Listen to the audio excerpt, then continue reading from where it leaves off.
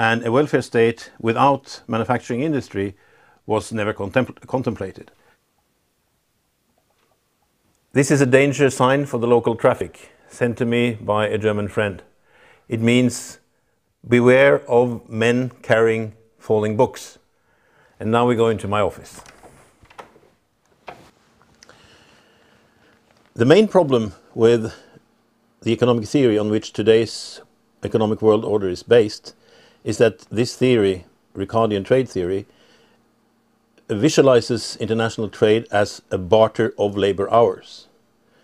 There is no capital, there is no knowledge, and if one accepts this basis, that a labor hour equals a labor hour, well, then free trade can be said as creating factor price equalization, that the prices of capital and of labor all over the world will tend to be the same. There are much more sophisticated theories, but the theory on which the WTO has been based is Ricardo's theory in its most simple version.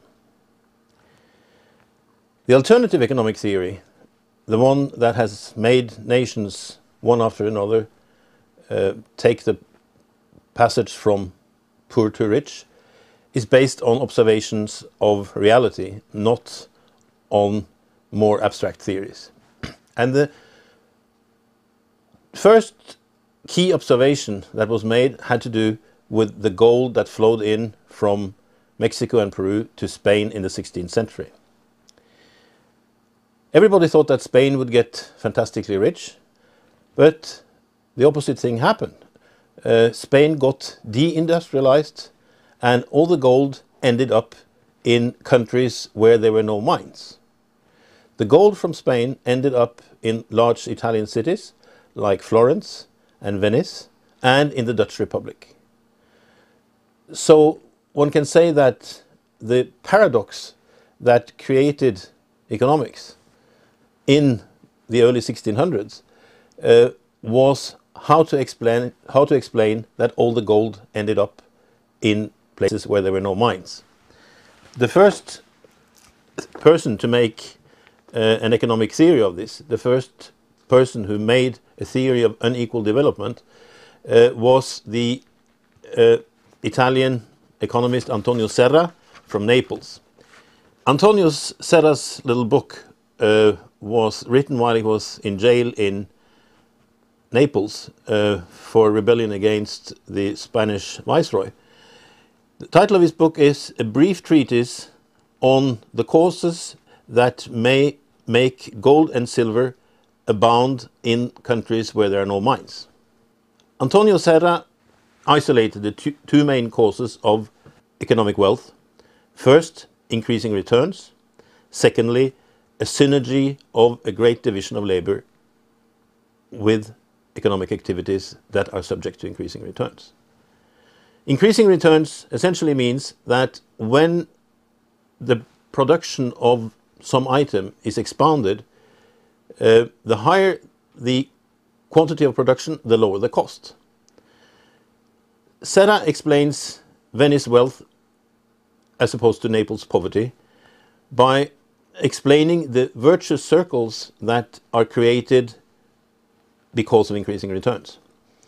He says a minor miracle happens in Venice because they have such a big traffic, because they have such a big trade, they have a very high volume of production. And then he says, because of this high volume of production, their production costs sink. And because the production costs go down even more, they attract even more customers.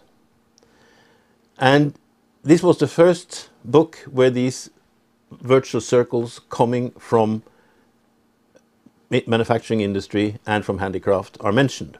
Serra also makes the explicit point that this cannot happen in agriculture. Agriculture is subject to the opposite, to diminishing returns. The second important principle is explained in this little pamphlet that actually entered this house yesterday. A discourse on the necessity of encouraging mechanic industry. little pamphlet published in London in 1689. On page 29 in this book, the author introduces to the paradox of famines, and he says, "It is also remarkable that mechanics prevent famine in a nation. This at first sight will appear as a paradox, that the multiplying of mouths that eat corn, whose hands sow none, should yet increase food, which matter of fact demonstrates the truth notwithstanding, for whoever saw a famine in Holland? On the contrary, they who sow none yet supply other parts of the world with corn, which they effect by means of their arts and trade." And here is where the wealth from the Americas, the gold and silver from Mexico and Peru, ended up via Spain.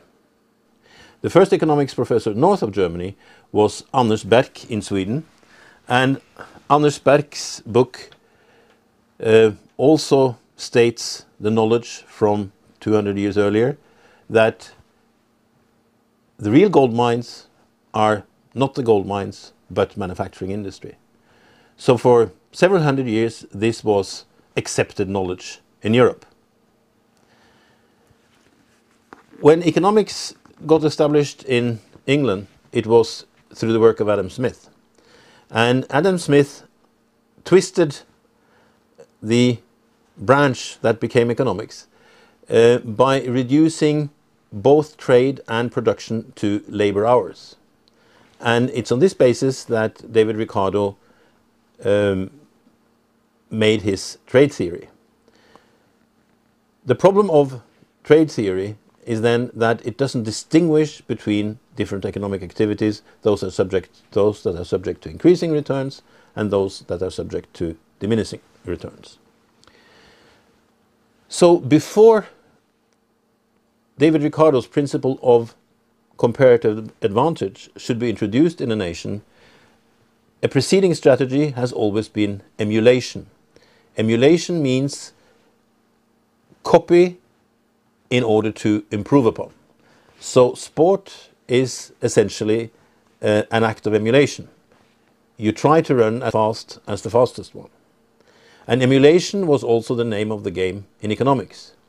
If you live in the Stone Age and you see that the tribe across the river is getting into some new material, they're moving into the Bronze Age, you have the choice of sticking to your comparative advantage in the Stone Age or emulating the neighbors into the Bronze Age.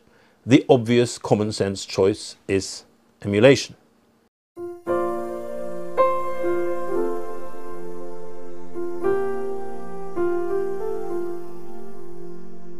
The economics that developed after World War II unlearned the historical differences between economic activities. So after the Berlin Wall, the Washington institutions have developed what I call a string of red herrings, of false starts that don't lead to the understanding of development. First, they said, get the prices right. Then, get the property rights right. Then, get the institutions right. Then, get the governance right. Get the competitiveness right. Get the innovation right. Get the entrepreneurship right. The education, the climate, the diseases, the culture. But the missing dimension is get the economic activities right. Classical development economists recognized that poverty was a result of cumulative causations that reinforced each other. After World War II, we saw that mechanism again when the Allied started to deindustrialize Germany under the Morgenthau Plan. The Morgenthau Plan had as its goal to make Germany into a pastoral state by removing industry. The plan was a disaster and it was abandoned in March 1947 when Herbert Hoover reported back to the United States that deindustrialized Germany had 25